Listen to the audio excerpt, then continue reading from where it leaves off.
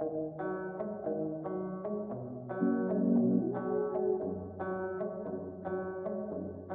guys, I'm Summer with BELLA+CANVAS.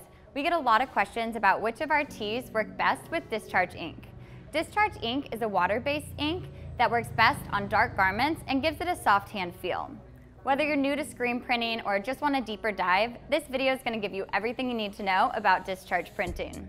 Before we get started, I just want to give you guys some info about a few things in our fabric dyeing process and the reason our t-shirts perform so well with a variety of inks, especially Discharge Ink. We only use high energy dyes, which are high quality, eco-friendly dyes that are resistant to discoloration, won't fade in the wash, and have excellent color fastness, meaning the ink will actually adhere to the shirt without any issues. Plus, we never over dye our fabrics, which, as Cole will explain, is really important with discharge printing. Discharge printing is a form of water-based ink that essentially bleaches the color away from the garment. It's intended for 100% cotton, and on dark garments it's going to perform the best. So unlike plastisol, which sets on top of the garment, discharge is going to be sinking into that fabric and essentially removing the color out of the garment and replacing it with either a pigment that you put into the discharge or just raw fabric color. All discharges are going to work the best on natural fibers. Normally that means 100% cotton, but on tri-blends we've gotten good results. It just looks a little bit more vintage. It's not as opaque. Polyesters and the rayons do not hold on to the discharge. The discharge is only going to be stripping the garment color out of the natural fibers. There's a lot of experience in figuring out how things will perform, different garments, different amounts of ink and activator.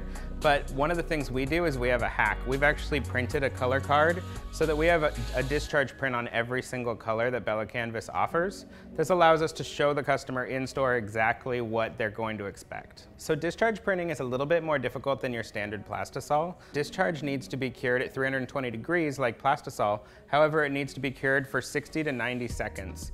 The best situation is for you to use a forced air conveyor dryer, which is definitely a higher end dryer. You have to evaporate all the air out of it and complete the chemical reaction. Another thing is the activator that you mix into discharge is a one-time use and will be dead within about 6 hours. So always mix exactly what you need. One of the biggest problems that we have with discharge printing is overdying. BELLA+CANVAS has a policy of never overdying, so we always have great results and it's a very reliable blank. Overdying is when a garment company has too much of a certain color, and because they want to not lose all that stock, they'll overdye it. This normally happens on black garments. So for example, they have a whole bunch of nasty purple garments, they can't sell them, and then they dye them black, which makes them look normal until you discharge them, and all of a sudden you have like a light lavender discharge, which is obviously unsellable. So if you get a weird result with your fabric and you're not able to return the garments to the provider, then what I would suggest is putting a discharge base down and then putting another water-based print on top. So you could do either like a high pigment water base, or there's also like acrylic water-based inks. For example, the Comet line by Ryonet. They have like a really nice opaque white water base, which still has that matte feel, but it's gonna sit on top of your discharge and give you like a guaranteed bright white instead of the discharge process.